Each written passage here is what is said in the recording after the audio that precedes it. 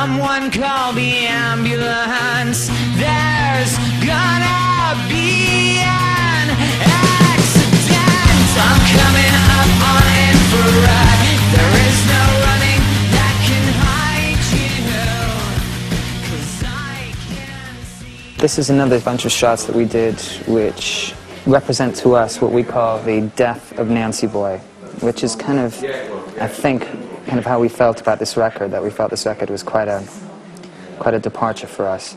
And this is actually taken in Studio 2 of RAC, where we did most of the album. And it basically involved getting my friend Steve, who's a drag queen, to come to the studio, and then we bludgeoned him to death with a guitar. Quite morbid, of course, but it's kind of a form of catharsis for us, I suppose.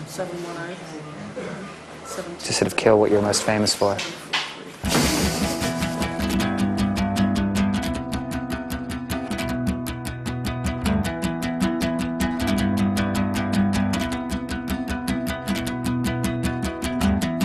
I was alone, falling free, trying my best not to forget what happened to us, what happened to me, what happened as I let it slip.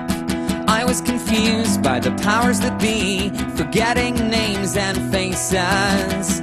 Passers-by were looking at me as if they could erase it. Baby, did you forget to take your meds? Did you forget to take your meds? When you make a record, it's gonna be a while before people hear it, before there's a response from it. And you, in your mind, artistically, you may be already, you know, a year ahead, or, you know, or in a different place artistically as soon as this record's come out, because you've made something, you know, and then it's done, there you go, you know, move on. But with live, it's kind of the physical rush of collective euphoria and an emotional exchange between a small group of people and a much larger group of people. So you can imagine when it's going really, really well, what we get back. And sometimes you feel the adrenaline rush, you know, just rising up from your belly through to your chest, you know, and you really think you're going to pass out.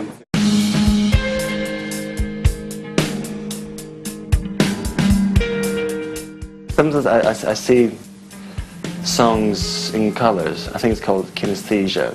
I can hear a song and I can go, well, that sounds purple to me, or that sounds brown to me. That's, in that sense, yes, I can kind of see something visual. But not like, you know, I'm imagining, you know, the asteroid coming to smash up planet Earth, and that's the power of this chord kind of thing. That's probably Mike Oldfield, that one. That's probably Phil Collins. For real, it's not the actual album? No, it's not the actual album, no. It's just... That one's got like 3 songs on it, yeah? And that one's got... Well, that one could be, because that's got 4 or 5. They stopped doing the actual vinyl, they only do CDs these days.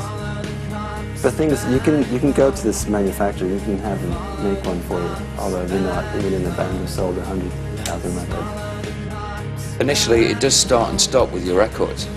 That's what you are, essentially. That's why people come and see you live, because they want to hear those songs, but those songs have affected them from the record. The live thing's just another side of what happens when you do that kind of job, I suppose. It's just amazing that you can draw audiences all around the world. I think we've had nothing but sold-out gigs for the last 8 years all around the world, no matter what size. You know, also, you know, this band, they can do 20,000 in France, they can do 15,000 in England. You know, we'll do... First time we went to South America recently, you know, first time in Chile, we're doing 10,000 a night for 2 nights. It's our first gig there. It's not 250 people, it's 10,000 people, you know, for 2 nights. And the fucking place is going mental. We've never been there before.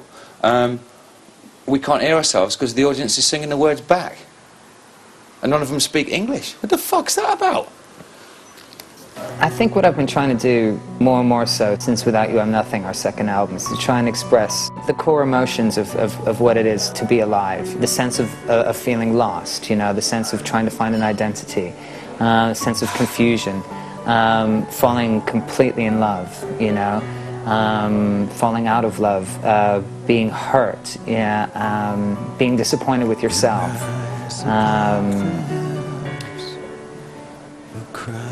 But what I've been trying to do is to try and refine that, you know, with each record, and try and say it in more and more simple ways, you know, in more and more direct ways. And I don't know if this makes any sense. I think to a certain degree, perhaps the songwriting has gotten a little bit more sophisticated, but what's coming across is more simple. I've been trying to use less words to communicate grander themes. Stroke.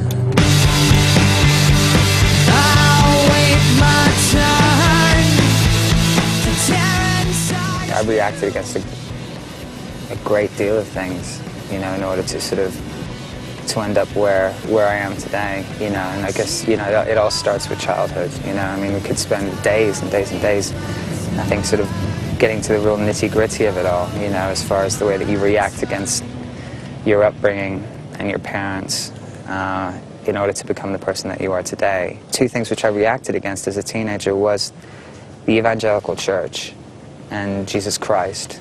And then I wanted to prove as well to, you know, to my father, I guess, that, you know, that there was a future in this. I just knew that at some point I would be on the stage. And for a long, long time it was always as an actor in my mind. But when I was like 16, I started to play guitar, and that started to become much, much more important in my life. But I don't know if it's just silly, if it was just blind faith, childhood dreams, and, you know, or just, you know, necessary delusion, you know, that kind of brought me to that point where you just tell yourself continuously that you know it's going to happen.